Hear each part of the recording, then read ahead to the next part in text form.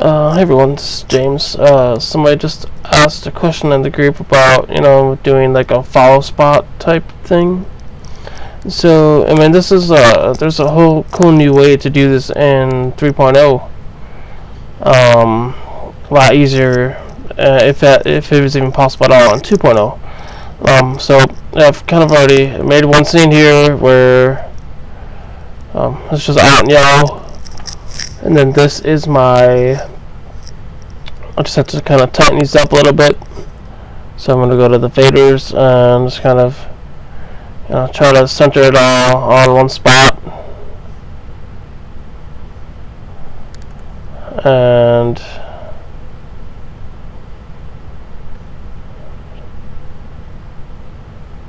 just going to get these all nice and lined up. So you would do this, you would try to focus this, on like, starting out like, the middle of the dance floor or someplace, that where the person's going to be. And so, it's pretty dead center there. Just grab all four, and you can just hit this button here. It's called Relative View. It kind of takes them all and puts them all on the grid. So, I mean, it might kind of spread out a little bit, but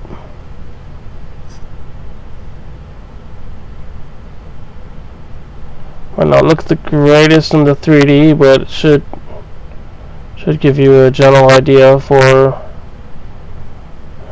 operation and stuff. So, something kind of like that. It's just a way for you to move them all, and they'll all stay within that same area relative to each other.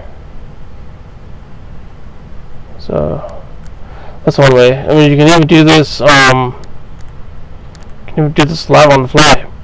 So load up your file spot scene, and bam! Now they're all on like another LTP for the panel tip values and stuff. So that's how you can do that. And when you're done, just reset it, throw on your other scene, and you're good to go. So that was just a really quick video that I wanted to show you of the relative pan and tilt button in myDMX 3. Alright, take it easy.